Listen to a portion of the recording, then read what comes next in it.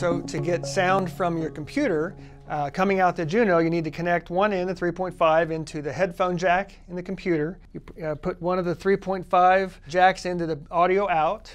I have mine set on about 6.5.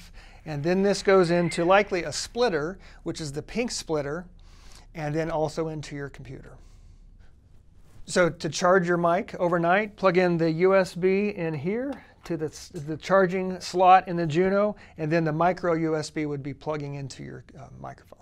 There's another way to connect your Juno to your computer where you only have to run one cable. It's the USB cable.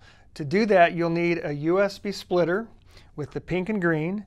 I'll plug in the 3.5 pink into the audio out.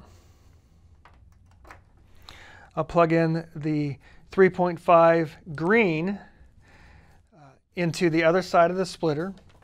I'll connect the cables to my Juno, and then all I do is plug in the USB of the adapter into the port on the Juno.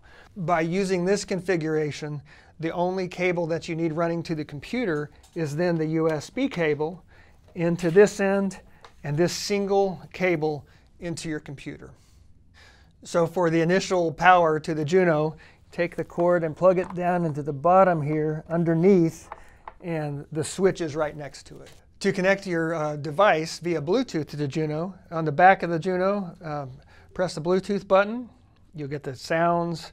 Go to your device, and you get the Bluetooth connection.